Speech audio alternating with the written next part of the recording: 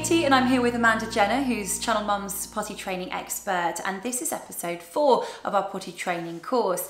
Now, we've already covered the signs of when your child is ready and also the equipment that you're going to need. So what exactly are we going to talk about today, Amanda? How to get started and how to get on the toilet training journey. So I'm going to give you lots of tips and hints and do's and don'ts. Well, let's have a little look at how these mums got on with their potty training journey.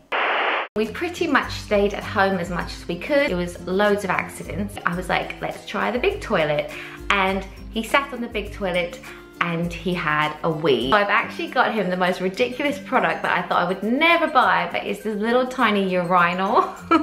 So yeah, that's great what Emily said there, that she stayed at home for a few days. If that suits you, that's great. But after a few days, I definitely encourage you to get out because it's got to be real life scenarios. Well, your kids might get frustrated as well, and Exactly. then you've added an extra problem to the equation. And there are lots of fun little things like that stick-on urinal. They will tell you whether they want to go on the big toilet or they want to use the potty or urinal or stand or sit or whatever. Go with it. They're learning and you're learning too. On the first couple of days of potty training, we just let Aria run around with her t-shirt on, you know, no nappy, no knickers or anything, and just tried to catch her doing her business and then bring the potty over so that she could finish on there. You know, there's going to be lots of slip-ups and lots of messes, and you know, it is quite frustrating, but really important to keep asking them every 20 minutes, especially when you've just started toilet training. They've been in a nappy since they were born, so you have to now remind them, do you need a wee? Do you need a poo? It will drive you absolutely nuts, so you keep saying it, and they can sometimes get a bit cross with you as well. Yeah. No, I don't need to go.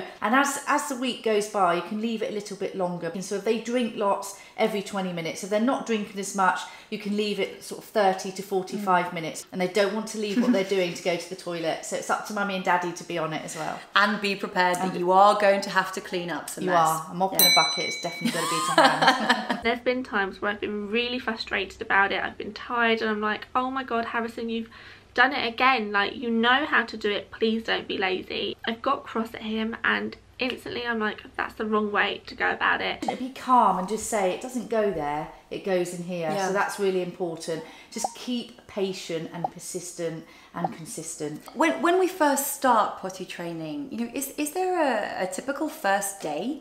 So we get the big girl pants, big boy pants on. You know, we make a big thing of it. So today you're a big boy or a big girl, and we put the potty in the room where they're playing, or if you're using a toilet trainer seat, let them know where it is, leave the door open and keep reminding them where the potty or the trainer seat is. And we need to educate them to remember to go. If your child is showing signs of readiness, are there any times when you shouldn't actually go with it? Do not start toilet training when you've just had a newborn baby brought into the house, because the children get really jealous and they want to be baby again. Really key. Also, if they're just about to start nursery school, it's a new surroundings for them, so let them settle in. If you've just moved home, do not start toilet training. Let them settle in, let them get used to their surroundings before you start.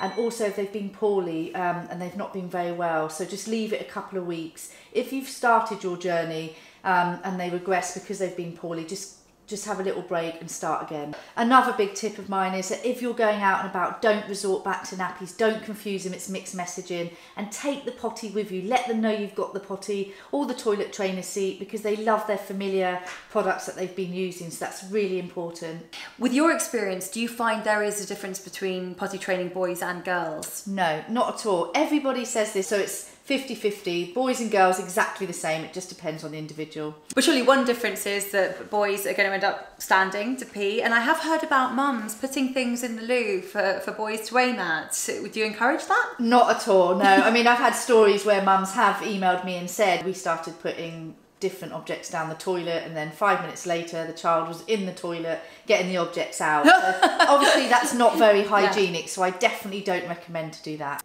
Well, thank you for joining Channel Mum again, Amanda, for your brilliant tips on potty training. Obviously we still have 3 more videos to come. We're going to be covering pooing, we're going to be covering getting ready for school, and of course nighttime potty training as well. But if you want a bit more support, please do go to the Channel Mum support group. We'll put the link below, where you can ask Amanda questions and you can also chat with the other mums too. Remember, you're not alone. Thank you so much for watching, and don't forget to leave us a comment below and let us know how you're getting on.